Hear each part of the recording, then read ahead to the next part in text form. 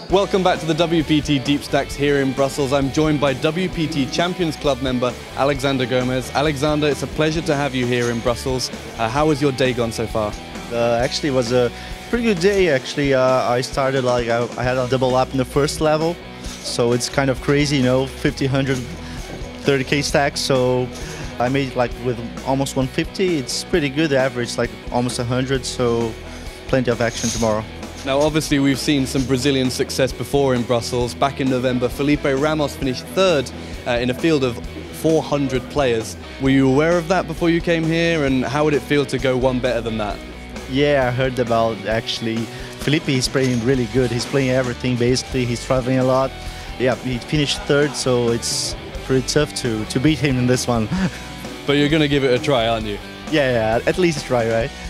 So as a WPT Champions Club member, obviously you have great memories of the WPT and playing some of the biggest tournaments on the planet. How does it feel to come back and see some of the WPT team here on site? You know, WPT events is always really good events, really good organization. The structure is amazing. So it's a tough field, of course, European guys, you know, everything could happen. But hopefully I can make big day two and get in the money and see what happens. Well, fingers crossed you do make a good deep run. For more information about the WPT and future stops here in Europe, head to WPT.com.